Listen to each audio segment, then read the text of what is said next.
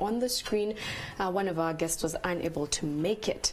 Now, going to a conversation where we have Trisha Twasima. She is a feminist, and yesterday, in regards to what we put out, which was what the minister said about tourism and how we're going to add women to the, let me not even say women, curvy women to the tourism attraction list of Uganda, she just simply said, this is so tiring. Now, Trisha is one of a number of feminists who say things on Twitter, but in this case, she was left silent. Now, Trisha Twasima is our feminist and will be joining us on this conversation this morning, which is in regards to what our Honorable Minister of Tourism said. Mala? Yes. And Trisha, we are having quite a lot of, kind of comments coming through. And it was just not from you. And of course, before we went on a break, we did sample some of them. And people were asking, so what's the plan? As much as they said that, you know what, we're going to have a pageant and then maybe choose the most curvaceous women, so to speak. So guys were asking, what's the plan? When tourists come, actually they go to maybe museums where they see all these artifacts showcased. So what's the plan with the curvaceous women? I don't know, maybe your take on this. Why were you so disappointed with this particular move? I mean, I think that it's important to remember that this is the same country that punishes women for being quote-unquote too sexual, right?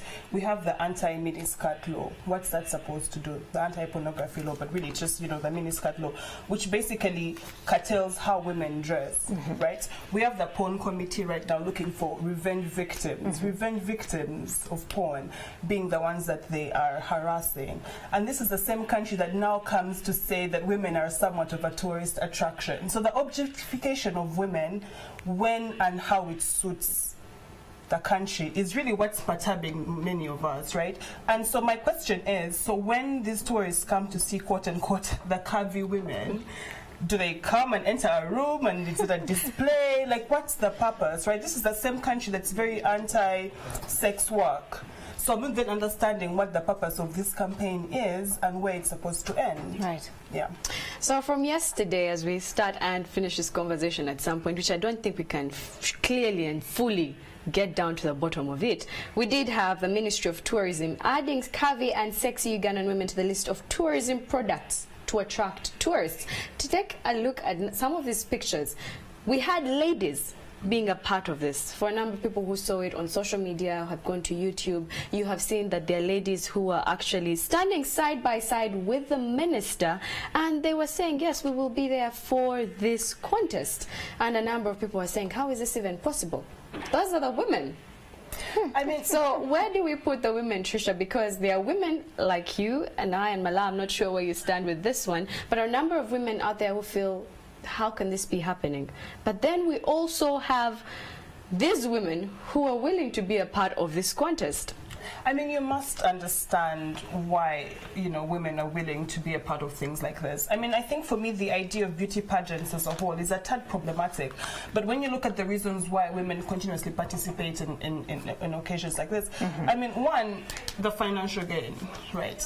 I mean, this economy won't stand on a free job, right? And so when you take people's needs for, it may be for money, for popularity, for fame, for whatever, and use that to continuously objectify women, that's a problem. My problem is even the comments that he made, right? For you to actually say named new tourist attraction, I think that should, but this shouldn't be surprise us, right? Because we have had ministers in this country who have done a lot worse and they've gotten away with it, right?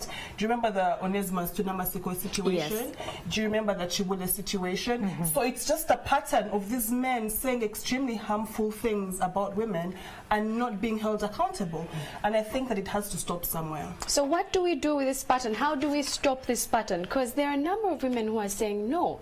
There are women who are making headway in terms of their careers. There are women who are trying to do the most that they can and try to stop this whole bit of being sexualized, that maybe even if I wear a dress that's tight, I just like the dress. I don't actually want to show off my body in a sexual way. Yes? So how do we break this pattern? What needs to change? I mean, this is the interesting part, Rita, because one, you had the government put out new policies a year or so ago that was saying that women cannot wear clothes that show their bodies or that reach a certain... So you have that, right? And now, when they're trying to make money off women, they're now saying, well, you know, we're going to attract tourists by showing off your curves. So in terms of where does it stop, I think that we need to see just men being better, right? And we must continuously call out these sexist things that they do. I mean, I think that we cannot get tired. We must continuously push them to be better. There's already a petition online that's just circulating that's just saying that this is unnecessary. This is not what we stand for as a country. And I think just the continuous pressure from every single person, from the media. I mean, I look at some of the way the media reports on some stories and I'm just like, this is not, you know, just make it a point that people understand that this is wrong.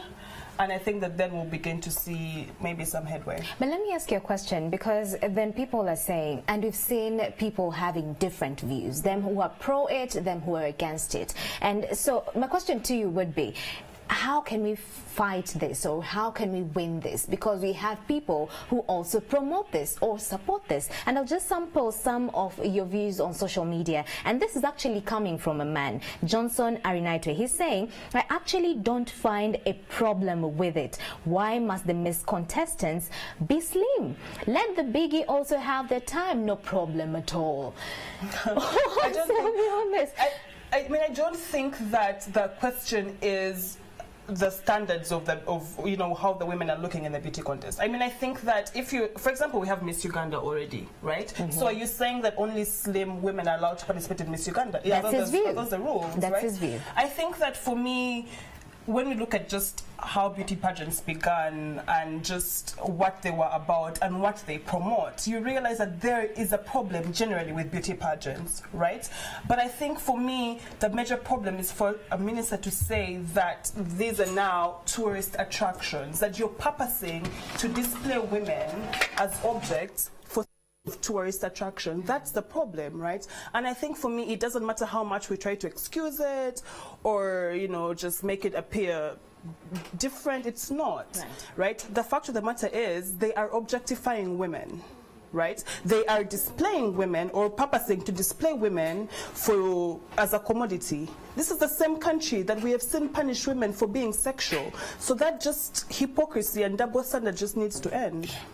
Let's now flip the coin and just assume that maybe he's given a second chance, and we're in this scenario where we really have to show that, you know, Uganda is blessed by very beautiful women. But why do we have to show that? How best? Let's just assume maybe you get to support this in some way, or you're brought to the board that actually strategizes on this particular plan.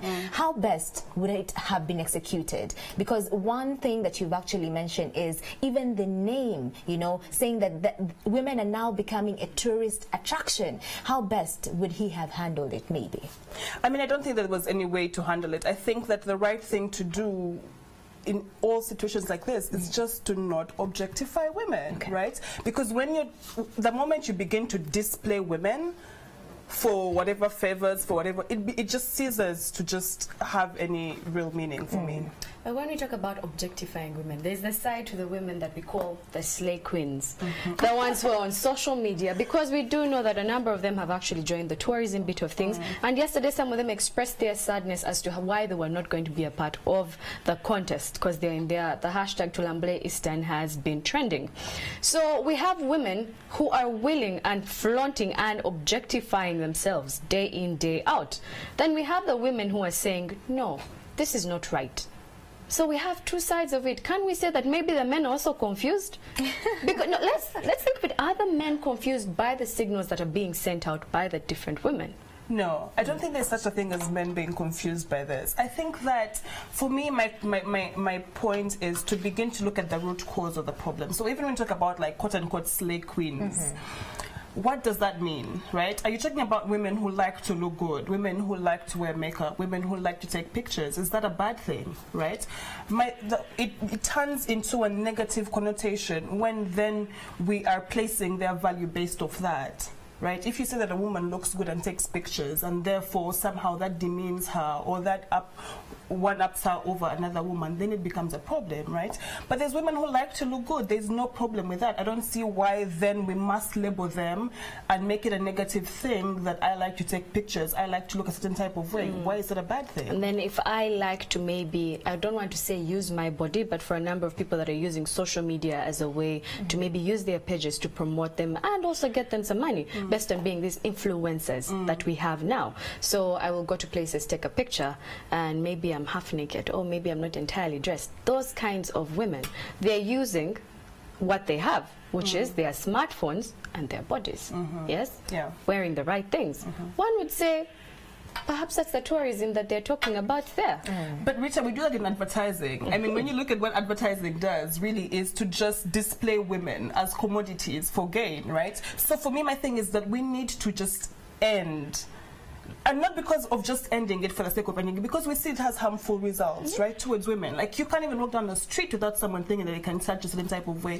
Because this is the image that we're selling, the idea that we're selling, and we have normalized it so much. So to begin to actually fix that problem, you need to go back to what caused this, what continuously perpetuates it, what are the stereotypes that are encouraging this, and then fix that from there. But I don't think that you can say women are to blame, because this is, for many of them, this is what they have been told, right? If you want to be successful, you must dress like this, you must act like this. So to begin to rectify that problem, I think it's not a surface problem. You just need to just go to the deep root of the thing and just begin to uproot. How long do we need to uproot for? Because I feel like this has been a work coming over and over and over, because there was a time, a lady, in some places a woman couldn't actually work and go to work. Now women are working, and now they're actually earning their money, and now the issue is we have the bodies. Yeah, I mean, we have the bodies. And the fashion is there. Yeah, I mean, I think that it's every single generation and every single movement and every single wave has its different intentions, and I think that we have definitely made headway, and I think that we will continuously, because this is a system that has been in place for so many years, so to think that it can just go away just because you just wish it, it's not possible, right? And there's always people who are pushing us back, like ministers like this who say things like this, right? So I think that it's going to be a continuous process, obviously, but I think that we're definitely seeing headway. Even 5 years ago, many people would not have seen this as a problem, right? But now people realize, okay, this is wrong. And I think that the more we continue to talk about it and push for change, we'll actually see some good results. We have a group of women activists who have intention to move to court to actually sue this particular move. But will this hold water, especially when we're having a majority who are coming out to say, and I'll sample one view here. We have Mr. Gart Kabuo. He's saying, who will really get hurt by this contest? To me, nobody. If you don't like it, just ignore it. Otherwise, there are worse things that are happening that are worth protesting. Attention seekers just. And of course, this is a comment based on that particular group of women who want to move to court to actually challenge this particular kind of idea from the minister. So will this hold water really, if we have two sides of the divide who have equally, weighty comments with regards to the same conversation? I definitely think that it's going to hold water. I think for me to say that this hurts nobody is to really miss the point, right? Behaviors like this, actions like this, have a trickle-down effect, right? So when you normalize the objectification of women, that comes with so much, right? It comes with the inability to walk down the street. It comes with harmful stereotypes. It comes with just all sorts of violent actions, right? So for me, the issue is it's not just a contest, it's not, right? It has trickle-down effects, and I think that people need to begin to realize that the way we portray women in the media, the way we portray women on these shows, the way we portray women, in how we talk about them, in how we think about them, that actually affects how they are, how the society sees them, how much they can achieve. So it's not just, oh, this is just a contest. No, it has actual harmful results. And women, we're here saying that it has actual harmful results, and we don't stand with it. So the women have spoken out, and it has been, some are saying, okay, this is happening. Some are saying, I'm lost for words. Yeah. Let's talk about the gentlemen in regards to this conversation. I know you have been following the conversation on Twitter, on Facebook. Yeah. The men are aware of this. Some are laughing about it. But let's talk about the men who are actually saying this is wrong. Have you seen these men? Yeah. And what does that say about our society in regards to our headway? I mean, I think it says that there's right-thinking people in society, right? Reasonable people. Because I think that any reasonable person, regardless of gender, should be able to say this thing is wrong, right?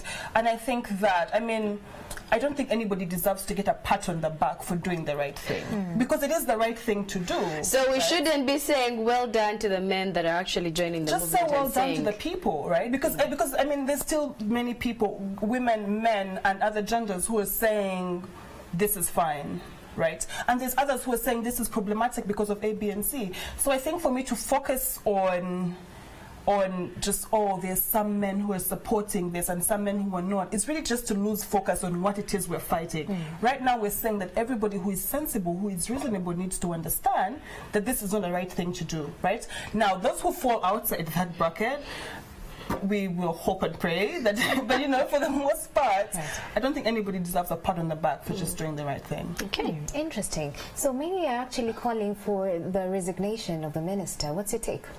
Listen, I think that a lot of people need to have resigned by now. But I mean, we've been calling ever since Onesmas and Chibule, we've been calling for resignations. As to how far that goes, I mean, I don't know.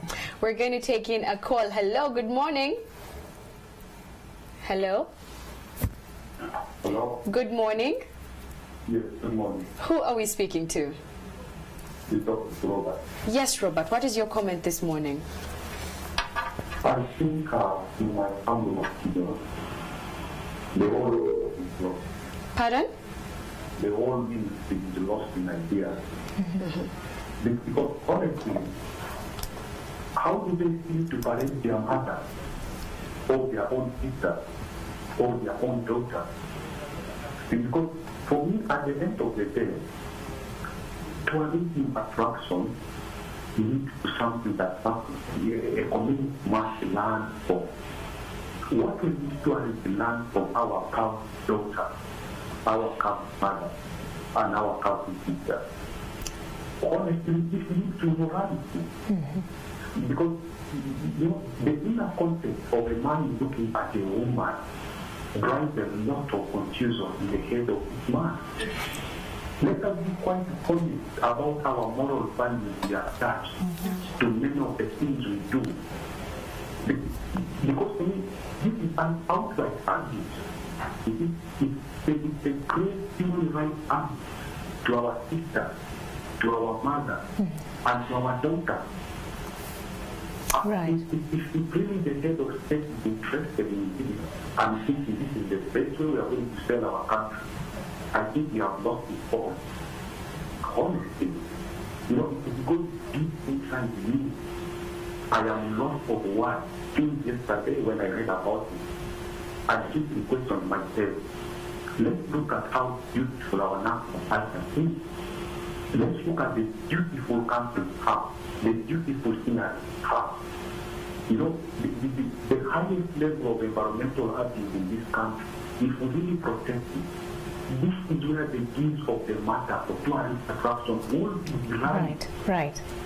Yes, not really parenting our sisters, our mothers, and our daughters. Thank you so much, Robert, for your views. Thank you so much for calling us this morning. Of course, your views have been noted. Yes, they have. I'm sure you're like clapping right now. Yeah, I mean, And he also brings in the fact that there's your mother, there's your sister, there's your daughter. We're going to take in another call. Hello, good morning. Hello.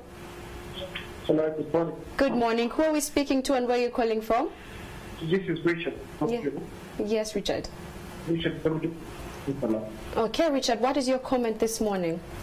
It's a very negative one. I just want to, let's just think about tourism itself. I don't think tourism is just for the outsiders. It's for everybody, even the locals, right? Right. So, for example, you go to Rolex. If you go and maybe a tourist will come and eat the Rolex and it's nice, what happens next? They have to buy and eat or buy a piece of it, right? And probably carry and whatever. What happens after these people cars and the our sisters, mothers, and everybody else? You know? What are they going to do with the women? So I think this thing is promoting immorality and the highest level of mobilizing women, and it's a shame for the minister to think of such a thing, because we need to beyond just look. They have never appreciated them. What's going to happen next? So it's a shame. I don't support the law. Thank you so much, Richard, for your views. Thank you so much. Rita, and the thing that many were actually angry with is that we're coming from a point, and I think Rita did mention this, we're coming from a point whereby as women we've been battling for the society and the marketplace, so to speak, to look at what is in between our ears and not what we're carrying, not how God created us, in terms of our body adornment. Rita, you can take the next call. Good morning. Hello, good morning. Good morning. Good morning. Who are we speaking to and where are you calling from? We're talking to Stephen, calling you from Tilda. Yes, Stephen. What is your comment this morning? My comment this morning is that women are becoming unfair. Okay, go ahead. What I can see is that if they can go for Miss World, they have gone up to an African level. And we have won a trophy of African beauty. I don't see why, if our children are displaying how beautiful they are, in order to see where Abenacho came from, I don't see anything wrong with the minister, because Abenacho is now a tourist attraction, because she has put Uganda to a level that it was not, and everybody now is recognizing Uganda to have beauty. Okay. The only thing is that these women should complain about is why women are undressing themselves when men in the music world are dressing up. When you look at what is happening in the music industry, the women are going naked when men are dressing up properly. I don't understand the women's complaint when the women are trying to even, you look at the woman you are sitting with in the studio and you look at your heads, you have very clean hair, or you are decorating yourself on the face to look nice, but her hair is like that of a man. Now, do we have to leave our women behave like men, put their heads so dirty, and why don't they complain about that? But then, Stephen, one would say that this is the latest fashion, this is the trend. A lady can actually cut her hair. Even looking at the beauty is the latest fashion. Looking at the beauty of our country is the latest fashion. Okay. I don't see a reason why somebody should think that when we look at the beauty of our God-made decoration on our women is an insult on women. Okay, thank you so much, Stephen, for your call. That seems to be an interesting way of going with things, because we have had two men that have actually come up and mentioned the fact that this is going to a conversation that is tending to immorality. And we have a man call in and say that we as ladies, we beautify ourselves. But Malayu had actually earlier said this, and I'm going to ask each and every one of you that as ladies, there's more to us than just the face. Yes. There is the brain. That each and every single day we come and say something. We might look beautiful, we might take time to look a certain type of way, but we still say things. We have had a lady talk about a number of things. So this actually boils down to something. And even Abenacho, when she did go for the Miss World, she talked and brought to the center stage women that were actually talking about the fact that what was happening in Uganda, the teenage pregnancies. So she went there, it was a beauty pageant, that there was also a conversation that brought and necessitated the brain. But we're going to also take in this call before we go ahead and have this conversation. Hello, good morning. Please. Hello. Is that NTV? Yes, it is. Yes, please. Can I talk to the people on the show? Yes, you are speaking to the people on the show. Who are we speaking to? I'm called Ben. Yes, Ben, where are you calling from? And I'm calling from Entebbe Road. Go ahead, Ben, with your comment. Yes, please. Now, I thank you very much for the topic you are handling. And it is very important for our country. My comment here is,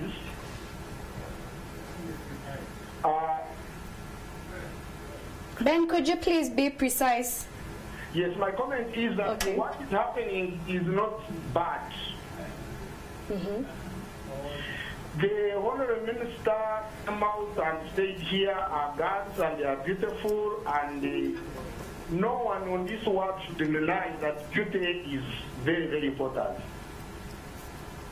And he's not selling the girls. And these girls are not going to be forced into sex like our girls who are going to Arab world, who are going to China, who are raped, coerced into sex and have nowhere to appeal. Now, the country is bringing the girls forward to be seen. Those who engage them, the men will not be forcing them, will be engaging and talking. They are not for sex, they are engaging them. And even if it was for sex, it is not like being sold. They are going to have it in the right context. People will know them, they will talk to them. When I look at you on the screen, you all look beautiful. It does not mean looking beautiful means you are selling yourself. But being beautiful is very important. The force between men and women is one of the most powerful forces on the face of the globe.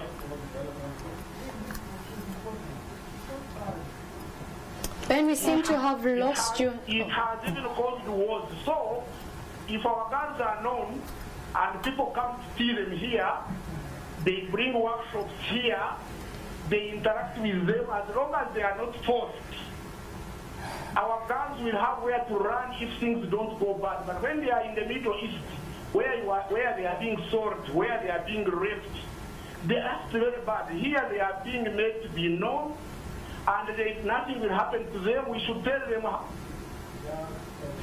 We lost that, unfortunately. Thank you so much, Ben, for calling in. But That's a lot, yeah? Yeah, where do you start from? Stephen and Ben. This is the thing. So, first of all, I think it's important to remember this is a country that has criminalized sex work, right? So, let's just begin from there. That sex work is illegal in Uganda. right. So when you're saying that, when the last caller was saying, like, we're just going to, if they see their girls and they want to have sex with them, it's fine as long as they don't. So, like, is that the purpose? Is that what the minister is trying to do? To say, listen, we're parading these very beautiful, curvaceous women and do with them as you please as long as they're consent? Because if that's the case, then we need to have a real conversation about decriminalizing sex work in this country, right? Like, my point is, what's the purpose? So what are these stories coming to do? To look at the girls and be like, wow, you're so beautiful, Trisha. And then what? And then what? Right? Like, is this really the best? Is this really all we have to offer as a country? Is that what we're saying? Well, we actually have something to offer. Please take a look at these pictures, and as the conversation continues to go on, we have a number of tourist attraction sites. Have we forgotten the gorillas? Have we forgotten the Sipi Falls? Have we forgotten all that nature has to offer? Honestly, I think for me, it's first of all, it's extremely lazy. It's extremely lazy idea to think that selling Ugandan girls is the only thing that Ugandans have to offer, that Uganda as a country has to offer. I mean, I think it's just extremely lazy. And for a tourist minister, I'm really ashamed, because there's so much that this country has to offer that you do not have to objectify one specific gender, right? Because, I mean, are there no handsome men in this country? Right? Are there no, like, buffed men with muscles and things like that? Don't we have Mr. Uganda? Are they paraded the way, they're you know, not. they're not. And I think for me that we need to begin to realize the double standards, and that's the real conversation, is that there are double standards, and that affects how women are allowed to navigate the world, and that needs to end. You know, going to Stephen's call, right. The very first call before we went into what came next, what exactly were your thoughts, Mala and Trisha, on this one? We are all beautiful, we all have hairstyles, we are all having makeup on, were his words. Listen, I think that for me the idea that women dress up for someone else in itself is problematic, right? Because if you like red lipstick, if I like red lipstick, it's because I like it. I'm not wearing it so that someone can come to me and say, oh, you look beautiful. That's not the purpose. And I think that we need to remove that idea in our heads, right? That women exist solely so that men can appreciate them. That's not why we're here, right? We're here, like, I dress like this because I like to dress like this. You dress like that because that's what you like to look like, right? So for me, the idea, it's really a lot of entitlement to assume that we're dressing up the way we dress up simply because we want men to admire us. Right. No, that's not it. And I think for me that's one of the reasons why that breeds a lot of entitlements, a lot of, you know, like ideas that are really just untrue, right? So I think that Stephen may need to just reevaluate why he thinks women are existing solely so that he can look at them and just appreciate. You know, we've always been a patriarchal society that looks down upon women, and what women, time and again, of course, in time immemorial, women have just been known as beautiful objects that are there to nurture families and look good for their husband, and it stops at that.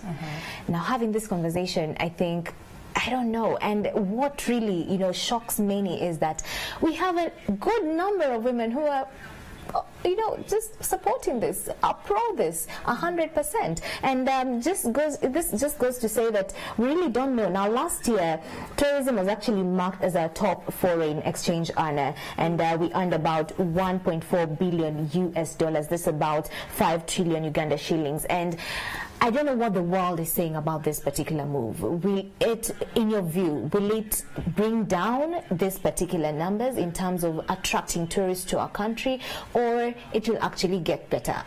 I don't know what the world is saying. What's your view on this? Trisha, before we get into that view, now we were supposed to have Patrick Muchiwi with us to join on this conversation this morning. He's coming in. We're just going to take a call. He has been held up. He can't join us, but we're going to look to him via phone call.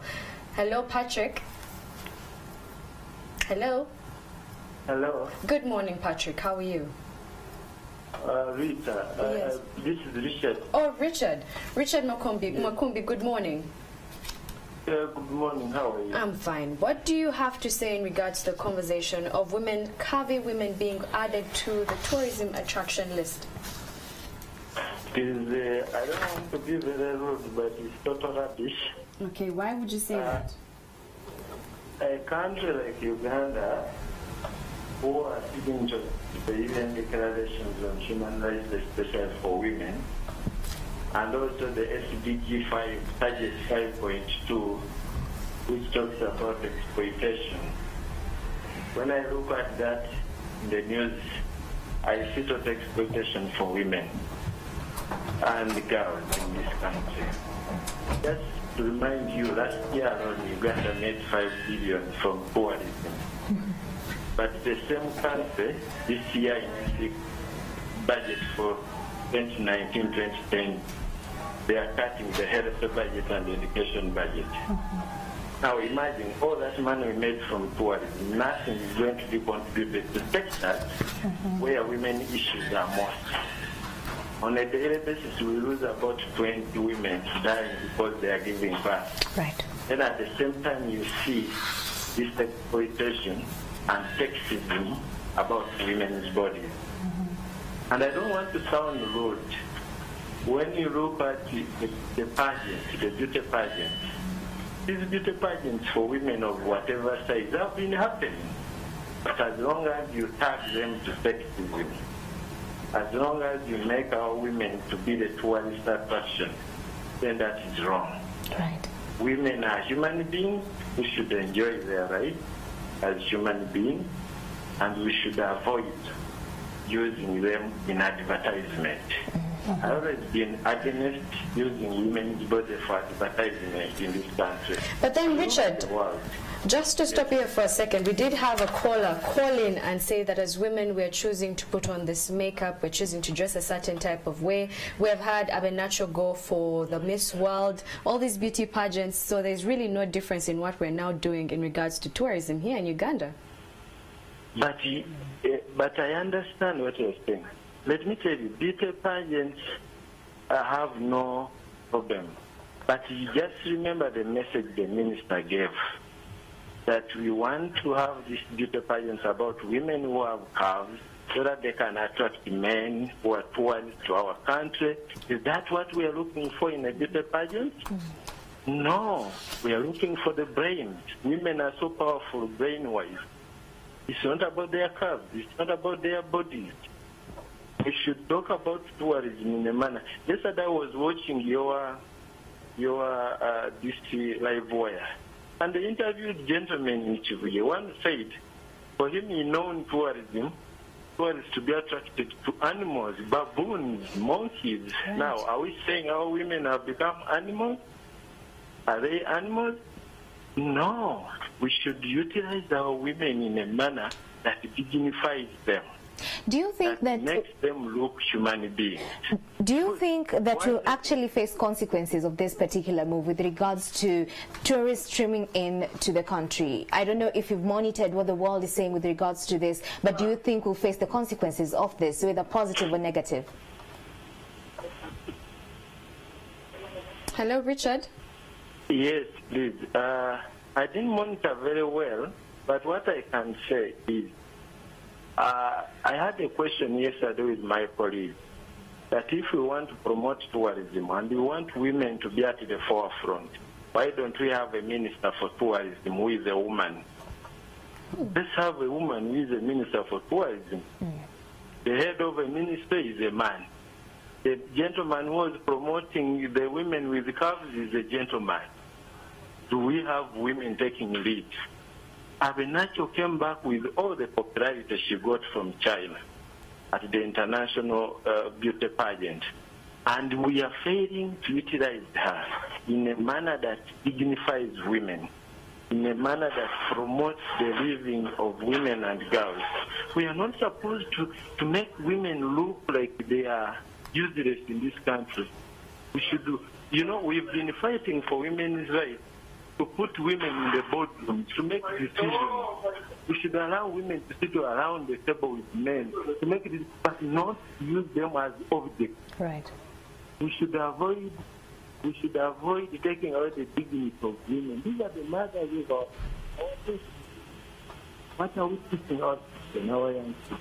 Okay, thank you so much, Richard. They have violence, yes? Yes. Thank you so much, Richard, for being a part of this conversation. You highlight a number of key things. Now, Richard Makumbi is a women's rights activist, and as you can hear, for those that have been following the conversation, he's saying that there is more to women. Women are powerful, are very, very powerful brain-wise. And he raises the thing of, why don't we have a minister of tourism being a woman if we're trying to flaunt the women? That's a good question. I mean, I think that the question of women's involvement in politics and what the cabinet situation looks like is a whole different conversation, right? But I think that he does raise an important question of, we want women to be quote unquote in charge, right? So you're saying women need to be the face of this tourism thing, but there's no woman at the helm of it. The man is still making the decisions, right? Listen, I think that this country needs to refocus its priorities. I think that I think that it's important to stress that continuously we have had ministers and MPs say extremely harmful and violent comments targeted towards women, and there's been zero consequence. Right. And when does that end? I mean, this is a government that has said that it is behind women 110%. But in actual sense, when we look at the actual reactions from the government, from the state, from the president himself, none. Right. So at what point do we stop and say enough is enough? These people must face consequences. We treat women with dignity. We acknowledge that we are faulted, and someone needs to be held accountable. At what point do we get to that? Right. Thank you so much, Tricia, for coming in the studios. I think we have tried our best to do justice to that particular conversation. But keep your views coming. The hashtag is Morning at NTV across all the social media platforms. Tricia, thank you so much. That has been it for Kickstarter segment. Morning at NTV still continues. Up next is David Rukasi with Reality on the Ground. Don't go too far.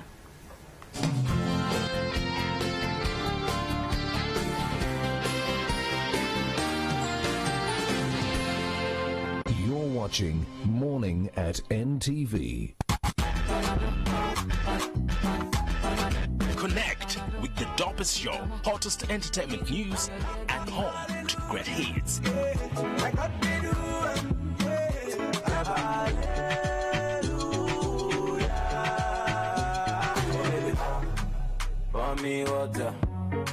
Catch up with your favorite celebrity, exclusive interviews, behind the scenes,